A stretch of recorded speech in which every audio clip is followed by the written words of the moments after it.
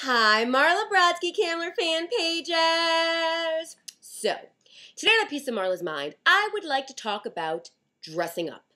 Now, I've said it before and I have said it again, I am a big fan of dressing up. I like theme parties, I love Halloween, and let me tell you something, now that we're 2 days away, this is your opportunity. Now, this past weekend was like Halloween weekend. There were parties galore, plenty of opportunities to dress up.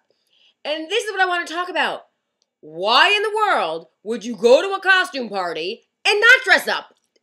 Like, it doesn't make sense. It's almost like these people, like, ugh, I don't like dressing up. Oh, I don't want to look like a loser. Da da da da da. Let me tell you something. You look more like a loser showing up to a costume party, not dressed up, surrounded by superheroes and bats and vampires and sexy call girls and all these things, and you're just standing there like, yeah, well, I didn't feel like dressing up. Let me tell you something. You look like a freak, okay? Now, granted, I wouldn't tell you to dress up like Bumblebee and show up to somebody's like Sweet 16, but when you're at a costume party, you should costume it up. Work with me here. When you decide not to dress up and show up at a costume party, it is the complete reverse reaction. You can't stand there and look at people being like, oh my God, look what she's wearing. Because everybody in the party is looking at you like, what's up with that person? Why aren't they dressed up?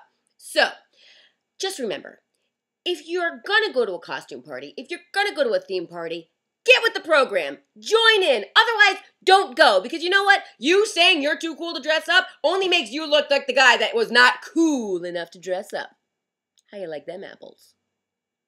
And that was A Piece of Marla's Mind. Bye!